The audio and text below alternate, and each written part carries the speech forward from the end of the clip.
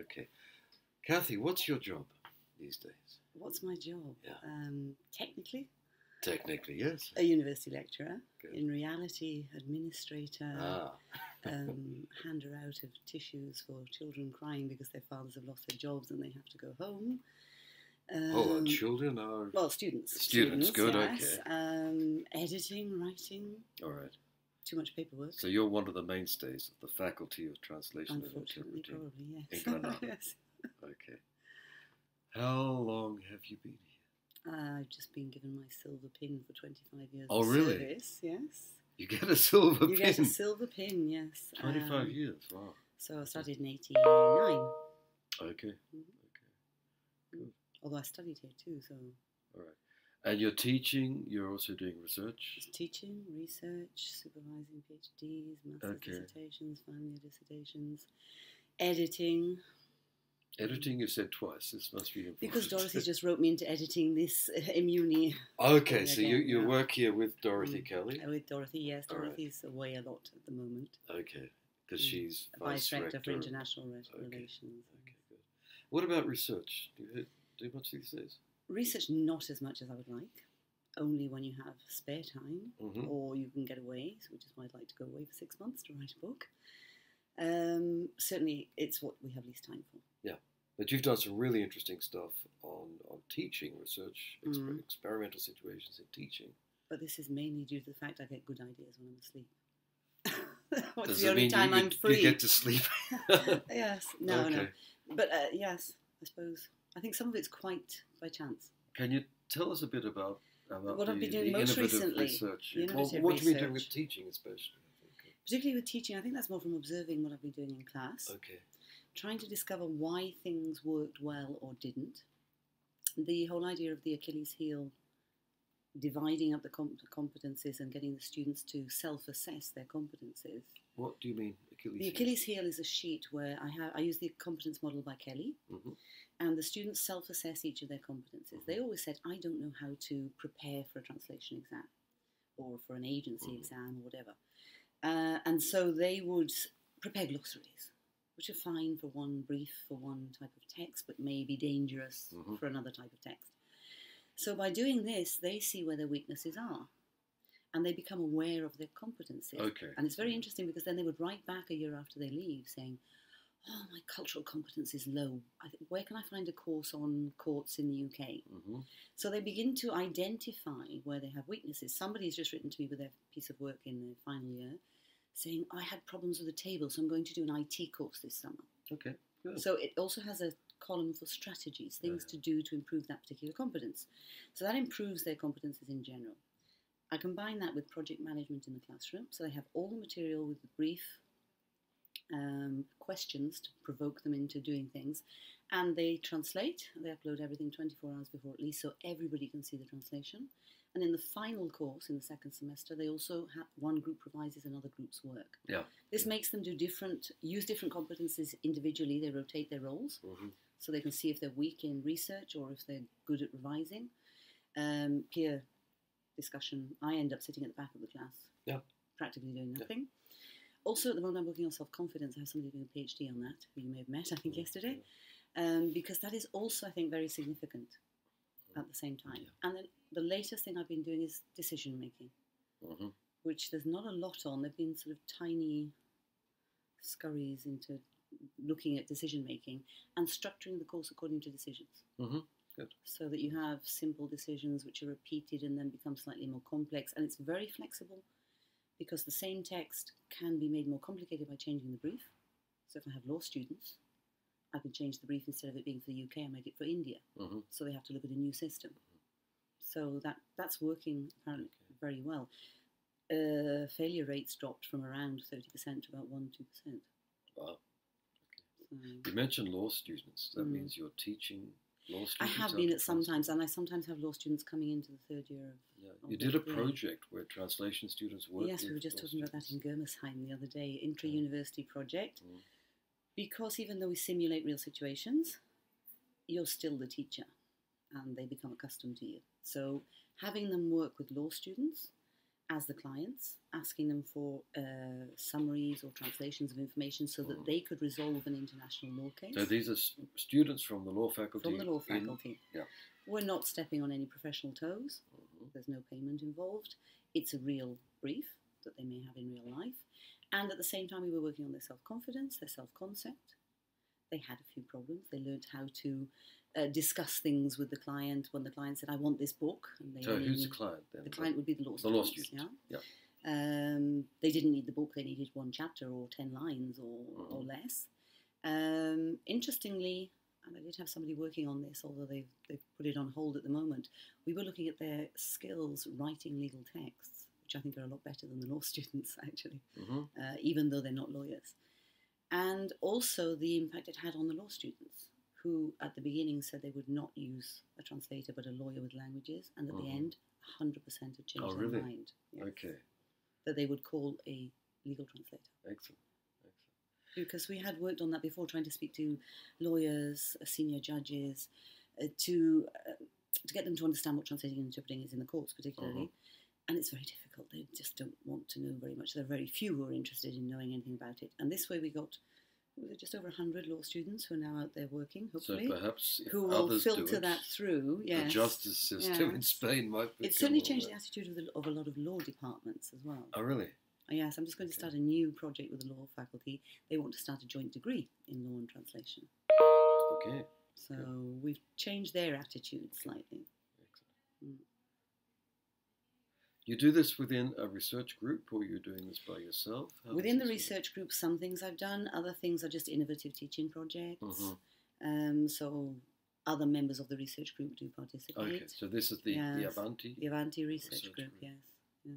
Which is very big now. It has diverse areas that it works in. Okay. But I think everybody feels that given the cutbacks, there is less time now for research than before. Let's go back. When you were 23, 24, 25, where were you? What were you doing? Right, well, I actually came on exchange to Granada before Erasmus existed, and went back to finish my degree, and then came back to teach English, which I found very boring, and began translating, interpreting in the courts, and then decided so you were working... I was working already, yes. As a sworn translator? No, because I wasn't a sworn translator at the time. Okay. So then I decided I wanted to study translating, so I actually worked full-time and did the 2 diplomas in interpreting and translating. I love interpreting more than translating, to be honest. So I worked as a conference interpreter and a court interpreter for a long time, freelance. And then in '89, they asked me if I'd like to join the faculty. And as I by then had one child and another on the way, that seemed to be more reasonable for working conditions rather than travelling all over the place. And so I joined to teach interpreting, basically. But then when we changed to the degree, there was less interpreting, so I began to do the legal. Do you still translate or interpret? Occasionally. Mainly, I'm not, only just, a year and a half ago, I was interpreting in the meeting of European Ministers of Culture in Granada. Okay. They call me for certain things. I have security clearance now. So they did call me for a meeting of the royal family with the Saudi Arabian royal family, which was put off because the king fell over and broke something. So they called me because they do have me sort of notched as someone they can call. Doesn't the king speak English? Yes, but they wanted press releases and they wanted to make sure that everything was fine. Very good. Very frustrating though, especially the European Union one. Mainly non-native speakers of English. Yeah, very restricted use of English. So even though you could improve upon a given style, they don't want you to because it takes them so long to reach a consensus with their second language English that they won't let you touch it. That was quite frustrating. That's the way the world goes. Okay. Yeah, but it was. Translation, the odd thing, revision of English translation sometimes for sworn translators. Very little, usually friends or somebody that you owe a favour to. So it's something you have to do. Last question. What kind of research do you think we need in translation studies or in Spain as a context? What kind of research? I'm quite happy we've come a long way, I think. Moved away from the linguistic equivalence type. I like action research. I like research that goes out into the profession or is academic but can be used to improve the profession or training. I think there's a lot of very interesting work being done by a lot of people, including yourself, Kaiser Koskinen, that could be very, very useful. I'm not sure it always reaches the places it should reach. There's a lot of very good research. There's so much research. It's very difficult to be on top of everything. Mm-hmm. And it doesn't always reach the profession. Very Oh, interesting. yeah, sure. Yeah. Is the problem, I think. And it doesn't always filter back into training. Because the last one PhD I had last year on collaborative learning was very eye-opening on how people use teamwork in the classroom but don't use it properly, don't explain it properly, and therefore the students are frustrated and they're not happy with the results. Or discovering that people are doing things they were still doing 30 years ago as well, which is very unfortunate in training. But also, in the pros debate that we had on are people prepared for the industry, I was in a minority of one against people from the industry whose view of training was very outdated, I thought. Sure. And negative, generally. And negative, yes. Yeah. Obviously, debate one that people are not. I mean, there are a lot of translators who are not trained, and there are very good translators who were never trained, who just happened to come into it through other paths, shall we say. But I think they were totally unaware of what we're doing. They were quite surprised at what we were doing. They're not republished in academic journals. They're not going to read academic journals. Exactly. But if you do publish in other more visible places, it's not valid for academic recognition. True. I've published in industry magazines for that reason. Yes, it's a chatty. Yes, exactly. But I've never liked the very restrictive academic way of doing things. And as I've now edited or worked as a referee on many journals, there are sometimes excellent, very innovative ideas that, because they are not written the way the editor wants it to be written, are not published. Okay. So I'm happier about getting good things out. I mean, it has to be readable, it has to be correct, it has to be well structured, but not necessarily in your unique style. Okay. And I think that's something that tends to, keep us restrained to a certain extent. I would try to break that barrier. In the 1990s, it was frequent in Spain for people to complain that nobody outside Spain read our research. Yes.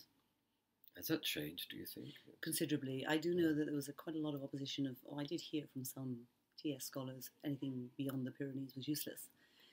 When in fact, I think... this side of the Pyrenees? Yes, this side of the Pyrenees was not very good. And I think we were looked down on to a certain extent. It's true a lot of people do publish in Spanish deliberately as well, because it is one of the most spoken languages. However, it's not read. I mean, Christiana Nord said until she did her book in English, nobody knew who she was. Which is not quite true. But, I did. Well, yes, but if you didn't read German, sure, it's very difficult. Absolutely. Yes. I think, in fact, that in training, Spain's way ahead of many European countries. Way ahead. It's just that it hasn't been read elsewhere. Or what we're doing hasn't necessarily reached Is it a matter of publishing in English? Publishing in English, which is I think it's probably a stumbling block for some people, not for everybody. Publishing in English, going to conferences, again, if you do not have a lot of money in your universities to do things. I know people have cut back on conferences now as well. But I was talking about this the other day. Visibility is vital. One of my colleagues was complaining that she'd been trying to publish, it wasn't getting anywhere, but I don't think she's been to a conference this year. You have to go. And I do remember Roberto Mayoral saying to me, I don't go to conferences anymore unless they invite me.